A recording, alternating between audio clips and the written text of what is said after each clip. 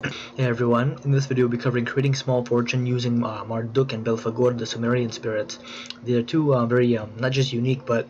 special money related spirits that cover sort of wealth, opulence, prosperity in very unique and different ways. Technically these spirits kind of target, like Marduk,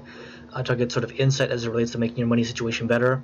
Belphegor is more about higher levels of prosperity and wealth, instead of making your life better through like action, sort of getting your plans done and getting things sort of executed to the point that you're making better money.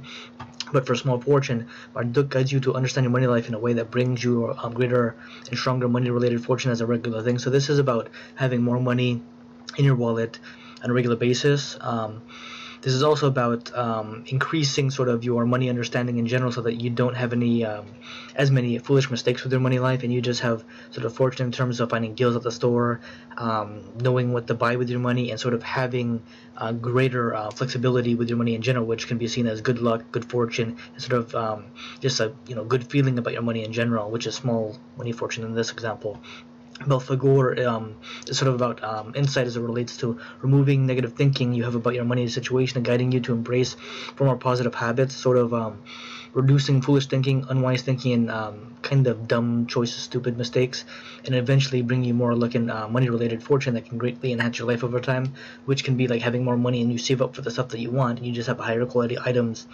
in your life on a regular basis, which is a pretty significant thing, because small money fortune in this example for Belphegor is about sort of embracing small moments of good success. You have money, you have cash, and you're not going to spend it on stupid stuff. You're not going to spend it on ridiculous things that will almost make you happy, but you realize it's not what you really want. And I would use both of these spirits for sort of money fortune in general, because they can help you create lucrative situations with other people, making deals, just lucky situations, and series of events that can bring you greater money luck and as your general money related success in general. But this is about embracing higher levels of success as it relates to your money life and finances in general and over time, as it builds over time. And that's pretty much it for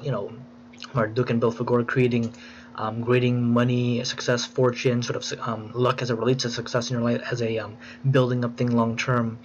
But if you'd like to learn more about the Sumerian spirits or the Egyptians or Vikings or any of the other spirits, I implore you to check out the links below. As always, please have the spirits guide you to where you need to be. Thank you.